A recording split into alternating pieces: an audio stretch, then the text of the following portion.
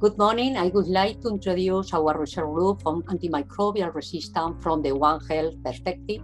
We are a multidisciplinary group of researchers in different fields as pharmacy, veterinary, medicine, biology, environmental science, chemistry, biochemistry, and food technology, and we work in the Faculty of Science and Technology of the University of La Rioja.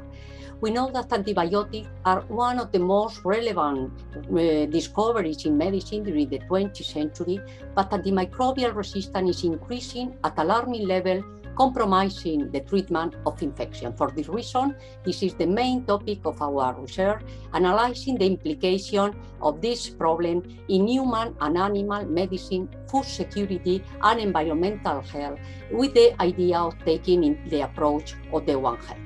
In this sense, we analyze commensal and pathogenic bacteria, both in healthy and diseased human, in different types of animal, in food and the environment, with the idea of determining the mechanism of resistance in bacteria of different ecosystems, the way they transfer the resistant gene in the way of plasmid, integron, transposon.